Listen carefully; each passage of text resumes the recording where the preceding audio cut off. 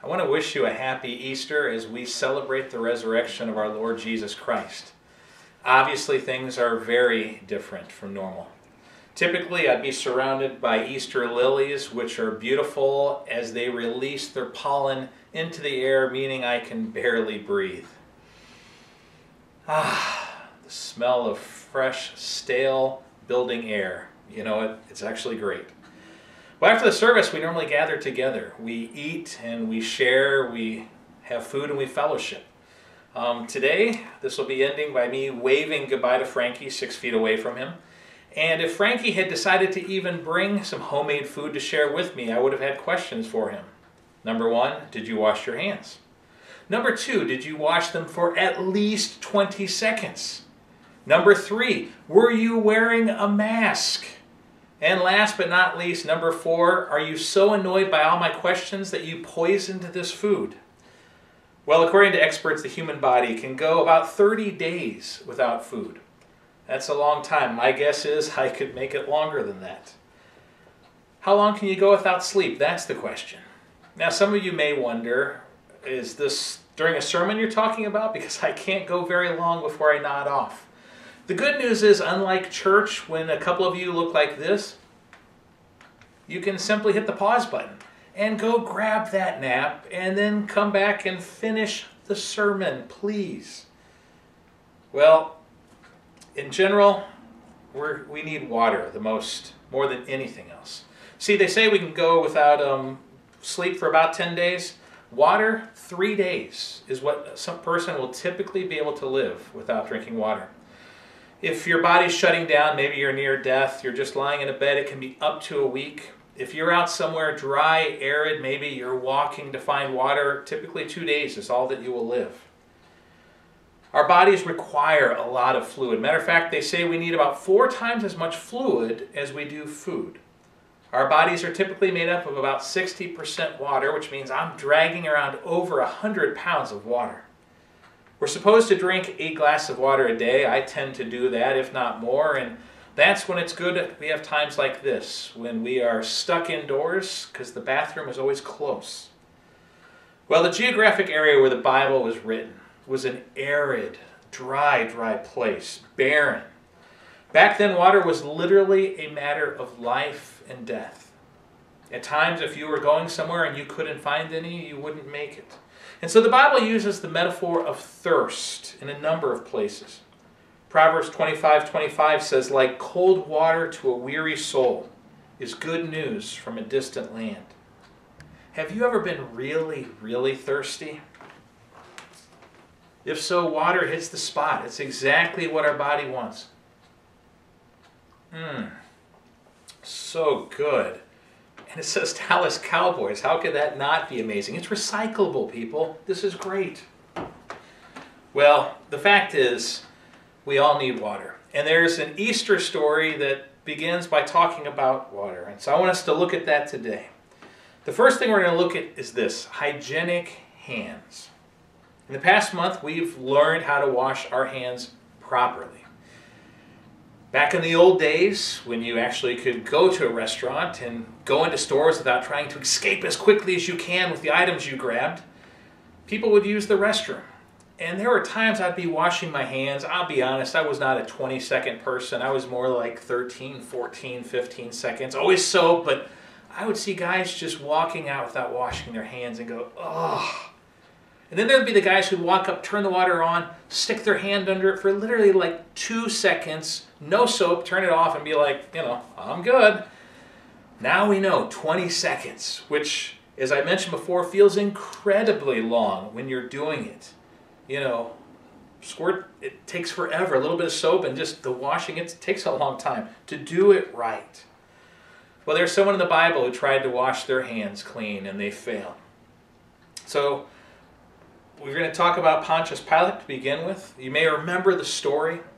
It's Good Friday. If you watch my Good Friday devotional, you know kind of the background of this. But Pilate is the Roman governor, and he is over the area of Jerusalem. And the religious leaders have brought Jesus to him because Jesus has blasphemed. He has claimed that he is God, and they want him dead. Pilate has looked into the issue and can see no reason Jesus should be killed. He's done nothing wrong. But still the crowds that have been enraged by these religious leaders are now shouting, "Crucify him! Crucify him!" And so we read in Matthew chapter 27. When Pilate saw that he was getting nowhere, but instead an uproar was starting, he took water and washed his hands in front of the crowd. "I am innocent of this man's blood," he said. "It's your responsibility." But no matter how hard Pilate would later try to wash his hands, no matter how much at that day as he tried to show them, "I've washed my hands clean," they weren't clean because the guilt was on his heart. He's doing what many of us do. He's guilty and he wants to pretend he's innocent. He had enough information to make the right choice about Christ, but he refused to make the decision that would lead to life. You know, a lot of people don't hate Jesus, but many do what Pilate did. Pilate even seemed to almost admire Jesus, but still he washed his hands clean of him, and many people do that of our Savior. Numerous articles have pointed out that the number of those people who believe in nothing has increased drastically over the past decade. They're called the nuns. They have no belief.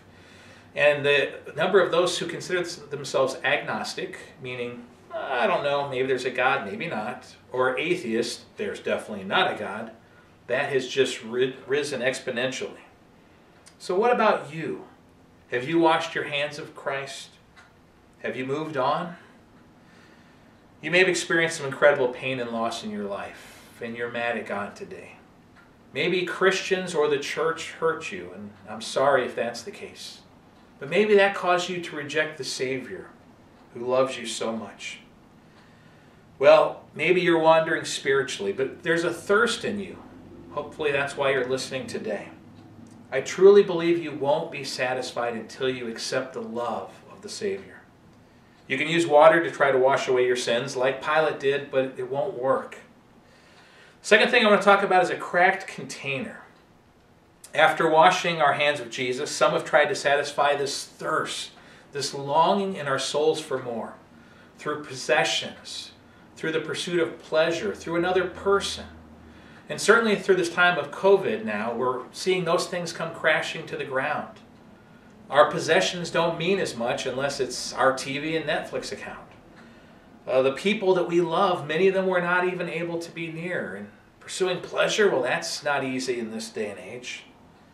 Well, there's a verse in the Old Testament book of Jeremiah that's quite descriptive. God is speaking to his people when he says this in Jeremiah chapter 2, verse 13. "My people have committed two sins. They've forsaken me, the spring of living water, and have dug their own cisterns, broken cisterns that cannot hold water."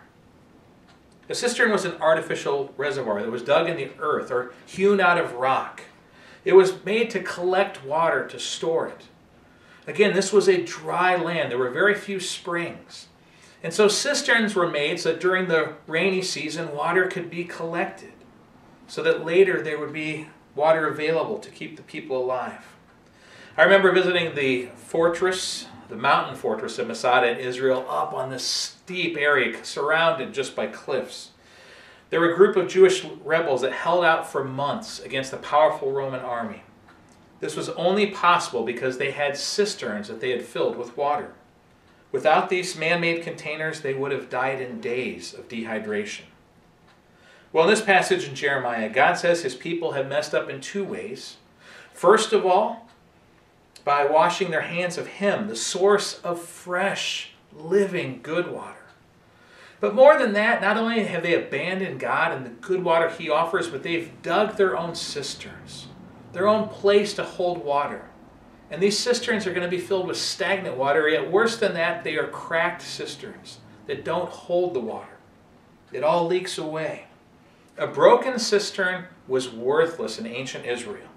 Cracked rock or crumbling masonry could hold only a small amount of dirty water or none at all. You know what? We could all have what's called broken cistern syndrome. Our lives are just full of holes. And we try to patch them up just as they would have in ancient times. They would try to fill cracks in the rock. But eventually the cracks would resurface, and it's true in our lives. Many of you right now with the coronavirus, you're feeling cracked, scared, you're bored, you feel hopeless. The things you filled your life up with, they don't last, and you're realizing that now. Well, my wife is a counselor. We lived in Maryland. Deb worked at a hospital on the drug and alcohol unit. And I remember her coming home one day and telling me that she had a client who was addicted to vanilla extract. That's right, vanilla. Ends up that there's a small amount of alcohol in it, and this woman would drink that. Now, I was amazed, first of all, because if you've ever bought one of those little bottles of vanilla extract at the grocery store, not the imitation stuff, it's cheap. The real stuff is very expensive. She would have been better off drinking scotch if she wanted to save money. In addition to that, have you ever tasted vanilla extract? I have, and it's terrible. Remember as a kid, my mom would make Toll House chocolate chip cookies, and they were amazing. And I loved as a kid to try to sneak some of the dough.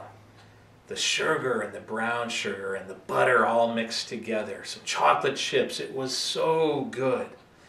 But I remember once deciding to see, I want to know what the vanilla actually tastes like. And so after she had poured in just a tiny teaspoon of vanilla extract, I just put my finger into that teaspoon and tasted it, and it was awful. The thought that this woman would drink that every day was amazing to me. But here's the thing, she was searching for something to fill the void in her life, searching for something to fill in the cracks. Well, no substance will satisfy your thirst, whether it's that the buzz is worn off and you need another hit or six-pack, or that you need to go do whatever it is you do to relieve stress or to feel whole again. It doesn't last.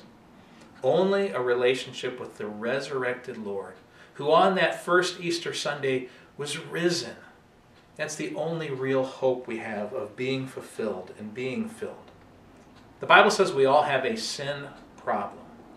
We're broken by our own selfishness, our own sinfulness, and we try to satisfy that brokenness by pouring stuff into our lives, only to see it leak into the ground.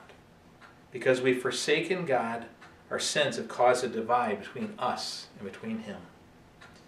Isaiah 59 says it this way, "Surely the arm of the Lord is not too short to save, nor his ear too dull to hear. But your iniquities have separated you from your God. Your sins have hidden His face from you, so that He will not hear you." You know, our sins have separated us from God. They've left a chasm between a perfect and holy God and broken and sinful people like us. Well, our lives, again, they may look good from the outside, but we know what we're really like on the inside. We know the sin that's there, the brokenness that's there. Tom Petty, a few years before he died, wrote a song, and the chorus said this, "I have a few fault lines running under my life." Tom was a broken cistern. The sad thing is that drugs have been part of his life off and on through, sounds like, most of his life, and at the end he died from taking too many prescription painkillers.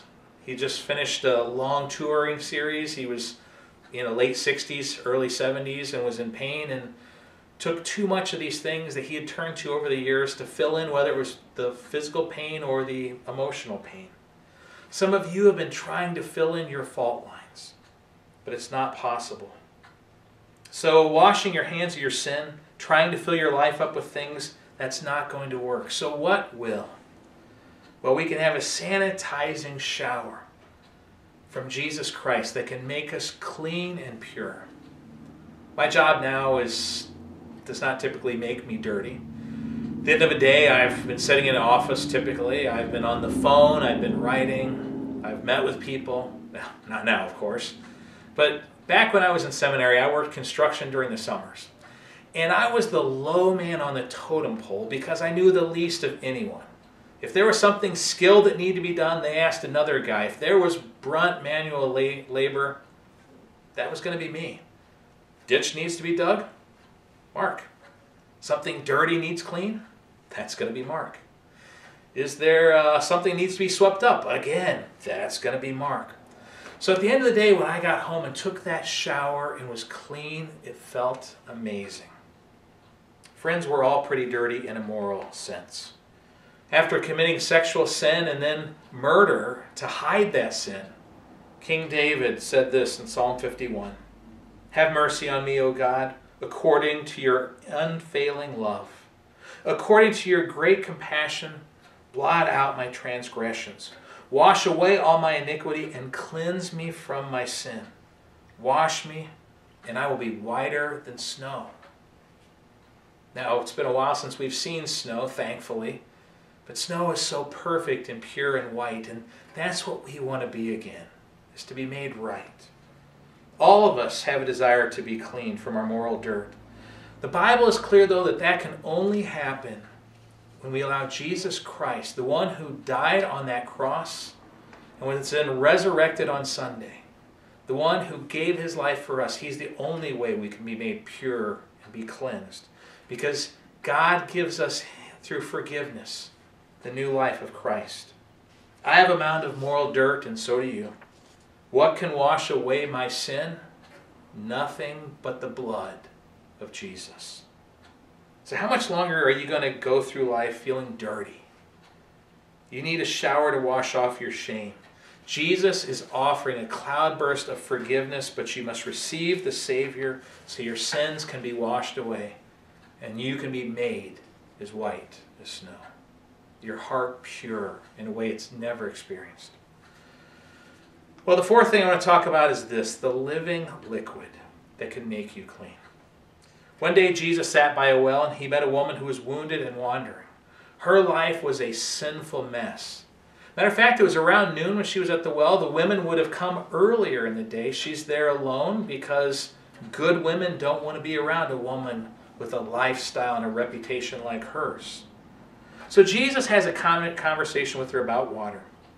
And as he reveals himself, she finally begins to understand herself. She thought she had hidden all of her junk away behind a curtain. But Jesus knew it all, and he loved her anyway. Her sin was hanging in the air, dirty and foul, but Jesus offered cleansing in John chapter 4, when he said this, "If you knew the gift of God, and who it is that asks you for a drink, you would have asked him, and he would have given you living water. Whoever drinks the water I give them will never thirst. Indeed, the water I give them will become in them a spring of water welling up to eternal life." When she speaks of a well, she's thinking of a cistern containing still and stagnant water. What Jesus is talking about here is water that's gushing, overflowing into a fountain of life. This woman had two problems. First of all, she's drinking from this well where the water is not going to taste great. It will have been sitting there for a while. But more than that, once she does drink from it and carry it back to where she lives, she's just going to finish it and be thirsty again and need more. None of her relationships could replenish the needs she had in her life. The bitter disappointments, the poor decisions, the shattered dreams, they were all there. The gossip, the endless shame took a toll and shriveled her soul from the inside. Not only in her body was she dehydrated, her soul was parched. Her thirst was unquenchable. That is, until Jesus offers her something that will last forever. Later, Jesus was at a religious reenactment of the miracle where water gushes out of a rock. You may remember from the Old Testament when Moses and the people of Israel in the desert, and they are literally dying of thirst. And God provides it through this rock. So later the people would reenact this. They would remember once a year by living out in tents, and they would pour out water for 7 days. On the seventh day of this festival, as the water was being poured out, Jesus said in a loud voice, in John chapter 7 we read, "Let anyone who is thirsty come to me and drink. Whoever believes in me, as Scripture has said, rivers of living water will flow from within them." By this he meant the Spirit, whom those who believed in him were later to receive. Now the invitation of Jesus still stands today. Are your insides starting to shrivel up? Are you parched for purpose? Jesus would say, then drink from me. He's living liquid. His Spirit satisfies us as it flushes out our fears. For so many of you, you are living right now in a time of terror. You worry about your life and about the life of your family and friends. COVID is just always on your mind. Jesus came to take away our fear, that we could give it to him, knowing that he is God and that he's in charge, knowing that our eternity is safe if we know the Savior. The Spirit also came to dislodge our disappointments, to purify our putrid souls. Jesus makes this invitation, we're told here in John 7, to anyone who is thirsty. That would include you. The question is, do you want what he has to offer? You need to welcome it into the inner workings of your life. Let Jesus Christ be the water of your soul. You know, when Jesus was raised from the dead on that first Easter Sunday, the women arrived and they saw the tomb was empty. And then the angel tells them he's risen, just as he said. And then later they saw him, and the disciples saw him later that day.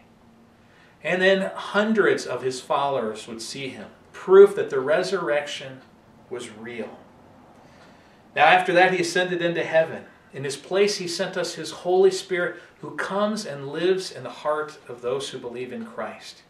He gives us the strength to face things like the coronavirus. He gives us peace in spite of what we're facing right now. And he comes to live in us and give us hope and a future. Now Jesus uses a verb here in this John 7 passage that suggests repeated swallows. Literally it means, let them come to me and drink and keep drinking.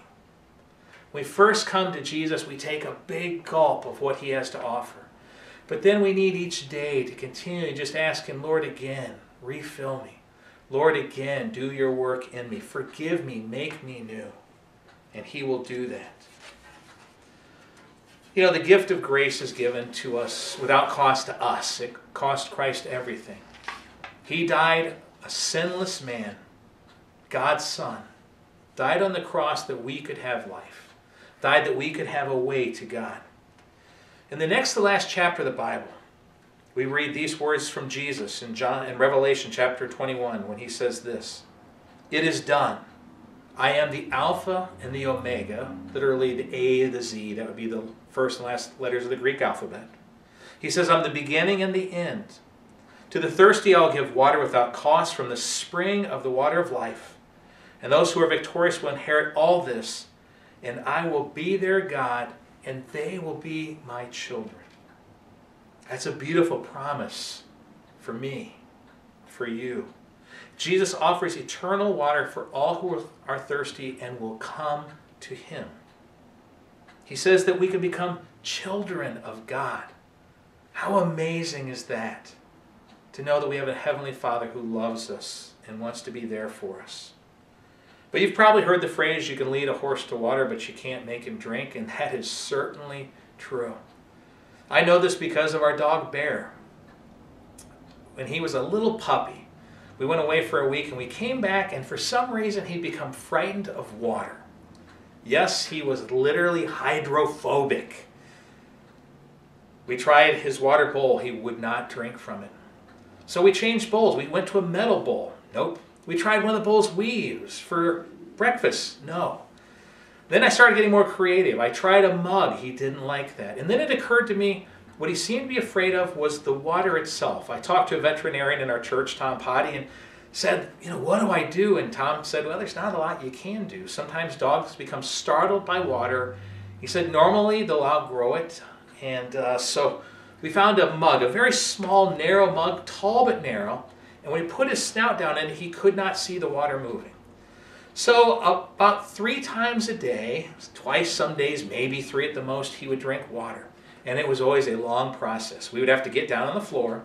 We would get his water. We would have to hold it in our hands. And we'd say, Bear, come here. And the bears would be like, that's a good boy, Bear, Bear. Come on, that's a good boy. And he'd slowly make his way over, cautiously, fearfully to the water bowl. And then most of the time he'd back away from it and be like, come on, Bear, come on. And sometimes he would literally go hide underneath the table. But a few times a day he'd get his, he would break through his fear and he would go over to that water and he would drink and drink and drink and drink. And we'd refill, he'd keep drinking. And then he'd be done. And then for like the next 8 hours he would be so afraid that, again, you could tell he was thirsty. He would come when we called him. He would go near the water, but he would not drink it. Once early on, I thought, you know what, I'm going to make this dumb dog drink. I know he's dehydrated. This isn't healthy for him. And so I got the water and I literally kind of pulled him over to it and I put his face by it and said, come on, Bear, drink your water. And he would not do it. And as a matter of fact, he was worse about being near water after that.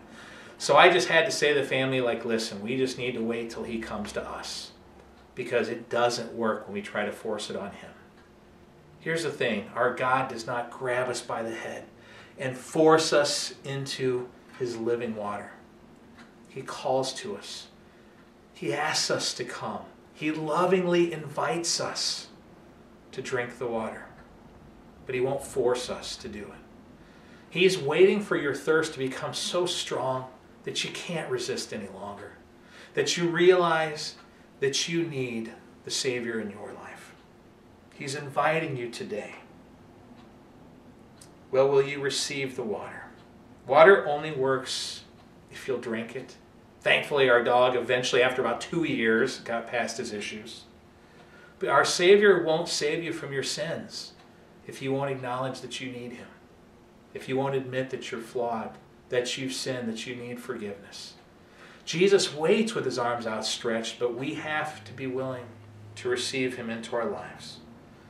So if you're thirsty for the forgiveness that came through Jesus Christ's death on the cross, and if you want the life that he offers through his resurrection, as he himself rose from the dead, that he offers you new and eternal life, if you're ready to try to stop washing your hands of your own sins and let Jesus make you clean, then I would invite you to make this Easter that day that you received God's great gift. In Revelation chapter 22, the very last passage in the Bible, Jesus says this, "Let the one who is thirsty come, and let the one who wishes take the free gift of the water of life." It's free, but you have to take it. If you want your thirst satisfied, you need to come to the living liquid, to Jesus Christ, who poured out his blood that you could have life, who offers his forgiveness to all who would come to him humbly and admit that they need it. If that's a gift you'd like to receive this morning, I'd invite you to pray with me. There's nothing magical about this prayer. God just wants to hear from you that you're willing to admit that you've done wrong and that you want his Savior in your life, that you want God to become Lord and to take over from this mess that you've made. If that's something you want to do, pray with me now. Dear Jesus, I admit that I'm thirsty today. I've tried to wash my hands of my flaws and of the sins that I've done, the way I've hurt people and the ways that I have broken your laws. And Lord, I can't cleanse myself, so finally I admit that I want your cleansing. Jesus, I thank you that you poured your blood out, that I would not have to pay the penalty for my sin. And I thank you so much for being the living water, the one who rose from the dead, and who now offers for me to drink of that water. And I do want, Jesus, for you to come and live in me. And I ask that your Holy Spirit would come and bring your power, that I may now live for you. That as your water fills me, that it may flow out of me and I may share it with others around. Jesus, I thank you so much for this love that you have. And I thank you most of all that my eternity is secure because of you. That because of this gift, I can know that I will be with you forever. Jesus, I thank you so much. And Father, I thank you on this Easter for those of us who know you, that we can bask in the goodness of your love. I thank you that today, even far apart from one another, we still have reason to celebrate our Savior. And Lord, I pray finally for that person who's watched and they're not convinced. Lord, reveal to them the truth that you love them. Father, we thank you for this love. We pray it in Christ's name. Amen.